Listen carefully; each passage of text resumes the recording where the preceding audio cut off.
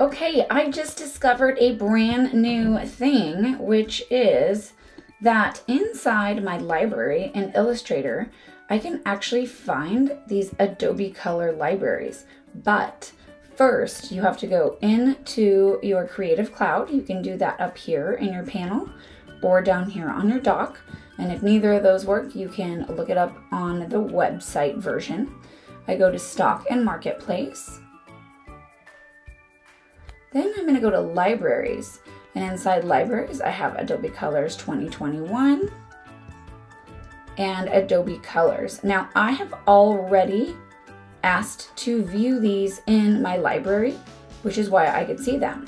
So make sure that you click on View in your libraries, or add to your libraries, which I already did.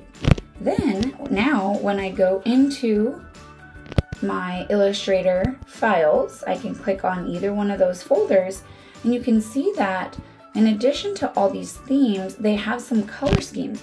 So if I want a split complementary color scheme, I can go ahead and just click here and I can apply that so easily to my files. Good luck.